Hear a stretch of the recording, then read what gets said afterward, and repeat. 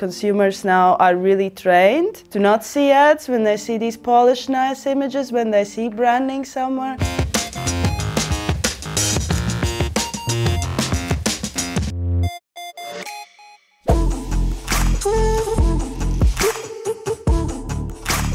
When you start this process of designing for social media, forget everything you know about branding in its traditional sense. You don't need to put in intro, outro, and also a watermark of your brand's logo into it. It's not necessary. And one thing you really have to understand about your audience, that they are not there on social media to see ads, because consumers now are really trained to not see ads when they see these polished, nice images, when they see branding somewhere. They just automatically put it in a box. Okay, this is a noise. This is not something what I came here to see.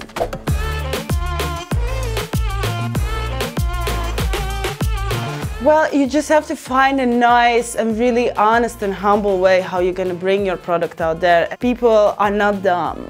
They came there to see authentic and personal content. And in this case, it doesn't really matter if even in the end you want to sell something. It's just giving them that feeling of, okay, this is authentic and real, and this is something I can relate to, and this is actually giving me something. And I think understanding that attitude and tone of voice will be the first thing you will need in order to create relevant design, that somebody just scrolling through their social media, they're going to see okay, this is more than sponsored ad. This is really something that I really need.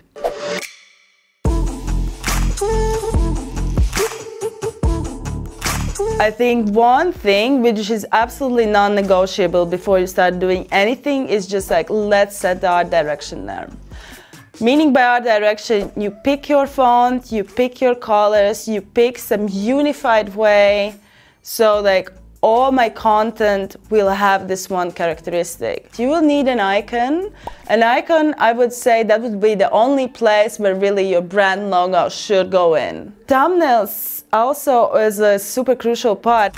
A lot of people gonna discover only of this little tiny thumbnail. Then you have your banner, but also with your banner, it's not on yet another place you're gonna put only your company logo. No, that is something to set the mood, the set design.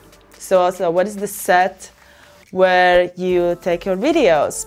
What is the backdrop? Sometimes with just a nice backdrop and really, really nice, cool color that really sort of makes sense with your overall channel design. Again, you can look so amazing, so authentic. I hope you gained some insights from this video, and I hope you liked it. So don't forget to subscribe, don't forget to like and comment.